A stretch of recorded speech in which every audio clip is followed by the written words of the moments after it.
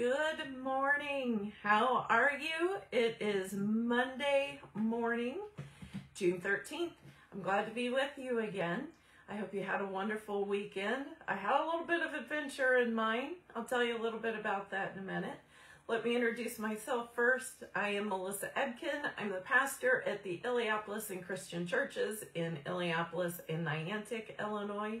Did I say that right? Did I say pastor of Illiopolis and Niantic? Anyway, I pastor those two churches in Illiopolis and Niantic. Couldn't be happier to serve these communities.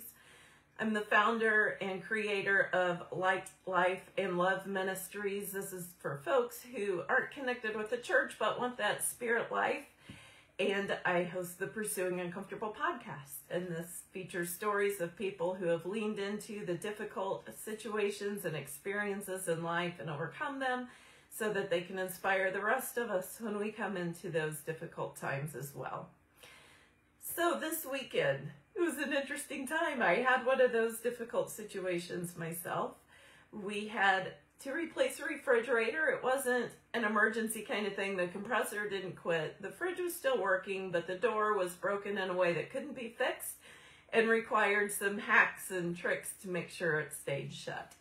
So we had ordered a new refrigerator, and it was scheduled to be delivered on Friday. Long story short, it was damaged.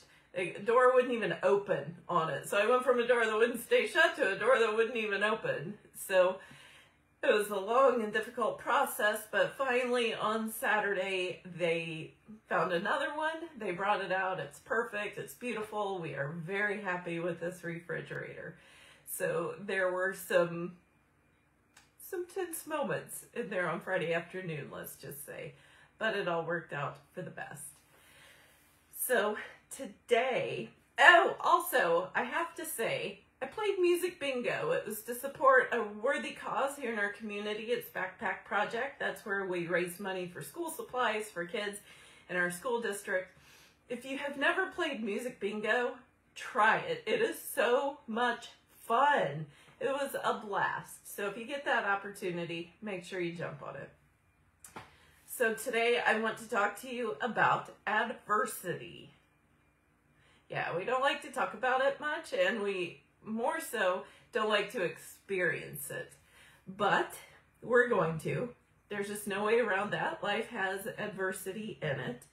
And I want to talk about how we can tend to the 4 pillars, as I like to call them, of adversity. These aren't 4 steps. They don't happen sequentially, but there are 4 areas that you can tend to that will help see you through these times of adversity. Today, I'm going to talk about the first 2. So next week, I'll talk about the last 2. But today, I want to talk about having a plan and finding your people. Those are the first 2 pillars, and those are outward actions. So 1, have a plan. What is it that is your difficult situation right now? And this can have so many different forms. It can be learning a new skill at your job. Maybe you have to give a presentation and you don't like speaking in front of people. Maybe it's singing in front of people. It could be a medical diagnosis that you have. It's going to knock you down a little bit, that you're going to have to summon a lot of strength and resources to get through. Maybe you've lost a spouse or someone really important to you and you're going through a time of grief. Adversity comes in a lot of different ways. Maybe it's financial adversity. There are so many different ways that adversity presents itself. But the first pillar I want to talk about today is making a plan. What is the goal? What's the finish line? What will mark the point that you have come through this period in your life, or come through this experience in your life, or have overcome this obstacle? Write it down very clearly. What is the end goal? And then once you have that, then list all the things that are going to need to happen in order to get to that goal. And don't stress out over this. Don't worry if you have every little detail. You can do that later, but just get started. Start with some big things, you know. If it's learning a new skill, let's say public speaking. If you're wanting to overcome your fear of public speaking, what has to happen in that process? If it's overcoming an illness, what steps are going to mark this journey? Do you have to have a surgery or a treatment of some sort? Write these things down. And if it's dealing with an issue of grief, then it's really important to be very clear on what's going to mark the overcoming of this. And it's probably not going to be never being sad again. That's probably not feasible because we're always going to have sadness around grief. But mark something that will let you know that you have made it through a process. And that's whatever it is for you. There's no industry standard. Okay, I think I'm back. Sorry if that glitched, but be very clear about what your goal is and then the steps in the plan. If it's building a house, write down some of those steps that are your responsibility. So just make a list of a plan of action items that you will need to take or oversee taken in order to get to this final place. When you have that in front of you, when you can see that written out, that's really empowering. Even if the list is long, these are items that can be checked off. So knowing where you're headed, knowing the steps to get there, that's a big part of it. That can empower us. And the rest then, easy, right? Just check off those action items. They can be difficult, I get that, but having that list and that clarity is really helpful. So you have a plan. The next pillar, and again, these aren't steps to do in order necessarily, but they are all areas that are helpful to overcoming adversity. The second pillar I want to talk about today is finding your people. This comes in a variety of different ways. Are there experts that you're going to need in order to accomplish this goal? If you're looking to overcome a fear of speaking or singing, is there a voice coach or a professor or teacher that can help you in this process? If you are learning, if you need to learn a new language, is there an app or is there someone that's going to help you? Who are the experts you need? If it's a medical situation, who are the doctors and nurses or other healthcare professionals that can help you in this process? Find your people.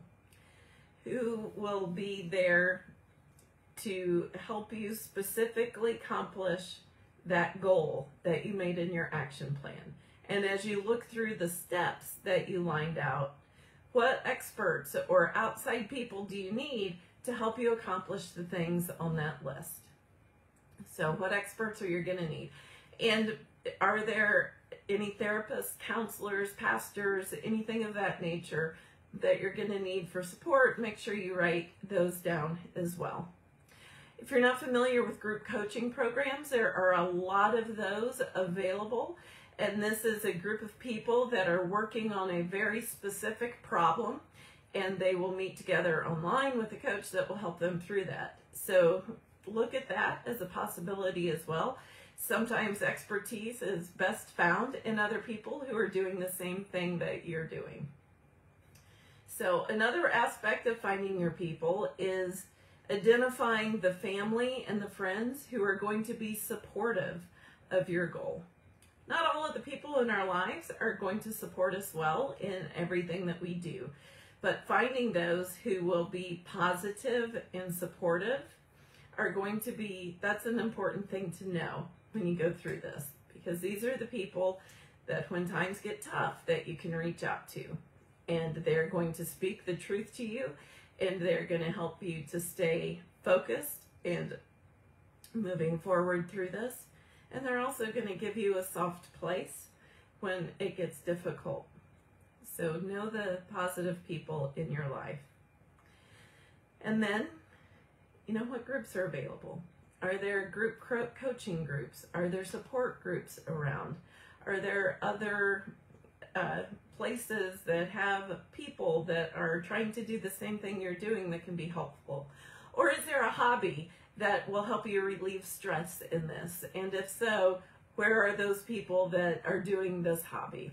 Find the people that are doing what you're doing that will support you through this process.